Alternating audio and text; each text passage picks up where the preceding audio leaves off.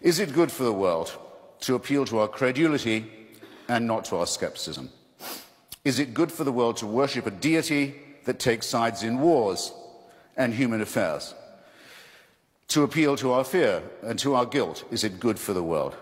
To our terror of death, is it good to appeal?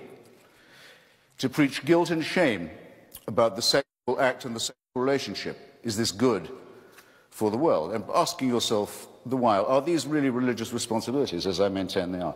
To terrify children with the image of hell and eternal punishment, not just of themselves, but of their parents and those they love. Perhaps worst of all, to consider women an inferior creation. Is that good for the world? And can you name me a religion that has not done that? To insist that we are created and not evolved in the face of all the evidence. Religion forces nice people to do unkind things and also makes intelligent people say stupid things.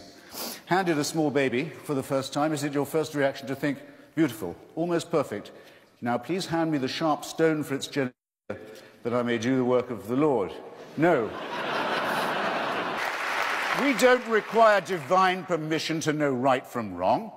We don't need tablets administered to us 10 at a time in tablet form on pain of death to be able to have a moral argument. No. We have